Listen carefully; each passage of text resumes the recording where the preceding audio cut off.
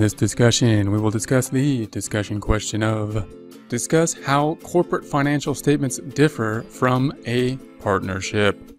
So if we see a discussion question like this, we're really focusing in on those things that will differ between the financial statements of different types of business entities. And whenever we do that, remember that there's a lot of things that will be the same. A lot of things are the same. We have the same financial statements, the same assets equal liabilities plus equity. We have a balance sheet income statement, statement of equity, whether it be owner's equity or stockholders equity or partner's equity, still a statement of equity. So much the same. So whenever we go to these entities, it's often the case where we start to think that, man, these things are completely different. No, we're focusing on the areas that are different because those are the interesting areas. Those are the things that we need to learn as we move from entity type to entity type. What will differ on the financial statements? The equity section, because the type of owner for the financial statements will differ from, say, a partnership to a corporation. So remember that in total, the equity section is going to be the same. You can think of it the same for any type of business entity. It is the accounting equation. Assets equal liabilities plus equity. So you can see the liabilities and equity in that format are on the same side, representing basically what the assets are owed to, who has claim to the assets. Either a third party liability or the owner. The owners would be either sole proprietor, partnership, or stockholder. The only difference is we need to break out those owners if there's more than one in some way. We can also think of the accounting equation as assets minus liabilities equals equity, meaning that the equity section represents the book value of the corporation, assets minus liabilities.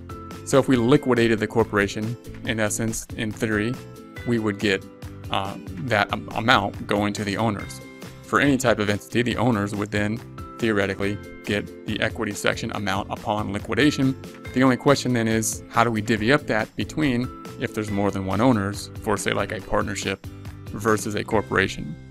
So when we look at the financial statements, then that major difference is going to be in the equity section, not in total. The difference is in the equity section in terms of the detail. A partnership equity section, we're just going to represent this by saying we're going to have to track each individual partner, which is very cumbersome. I mean, if we have like 100 partners in a partnership, we have to track each partner and how much is owed to each partner. What is their capital account value? What is their share of the book value of the partnership? If there was a liquidation and we sold assets, paid off liabilities, how much in theory if we would go to these individual partners? So, very cumbersome process. For a corporation, it's a lot easier on at least the financial statement side because we don't have to track and divide out compared to each individual partner. All the stocks are the same. So a corporation is going to be broken out by stockholder. So therefore the equity section, I don't need to say this is Mr. Smith owns this and, you know, Jones owns this much. We don't need to do that. The stocks themselves can be traded all over they want. All we need to do on the financial statements then is to represent, we typically break it out then between the investment portion and the retained earnings, meaning we want to track how many stocks are out there, and we do that by recording the initial investment in terms of the common stock purchased. Just as we would for a partnership, except for the partnership, we just put it into the capital account for that partner, whoever put in the initial investment. Might be a little bit more complicated than that, but in essence, we say the partner put in money, we're going to increase cash and the partnership and increase their capital account for their investment.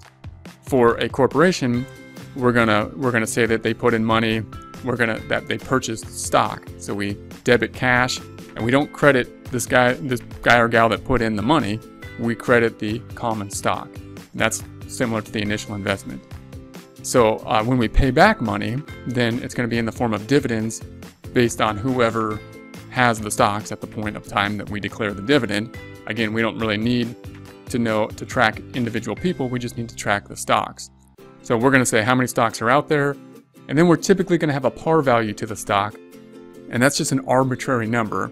So the stock's going to go on the books at this arbitrary amount. Why? Because it makes it very standardized. So the common stock par value, it'll be on the books for a very standardized amount. Then we'll have another amount which will be additional paid in capital, which represents any kind of investment, any kind of money that we got for the initial sale of stock over and above the par value.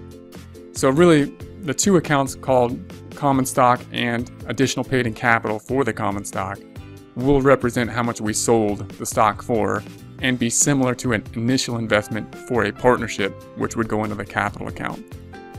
Then any kind of accumulation of earnings for a partnership, like the closing process, if we earned revenue and paid expense and had expenses, net income then, would be closed out to the partner capital accounts in accordance with their profit sharing agreements.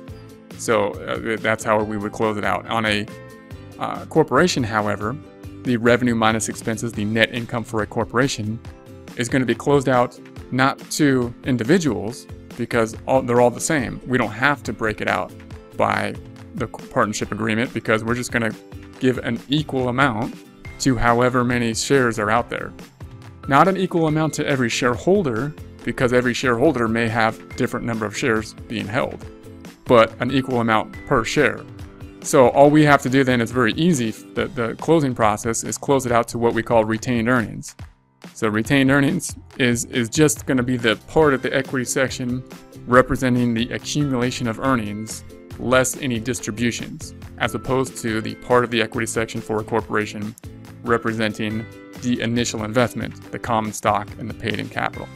So that's going to be the major difference between the two, the partnership and the corporation. Partnership, whether it be the initial investment or the allocation of net income or the distribution of draws, we're going to have to record all those things in individual capital accounts to track individual ownership percent, the amount owned, the amount of equity applied to each partner. In a corporation, we don't have to do that.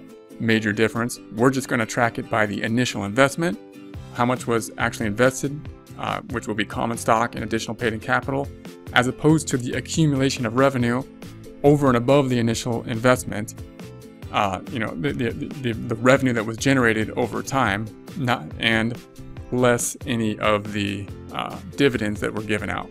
Those will be the major differences. Now, there's a couple other things with a corporation that are confusing. We might have preferred stock, which is going to be a different format of stock, which is basically doesn't have the voting rights, but has priority for things like dividends and things like if there's a liquidation, they typically get paid first.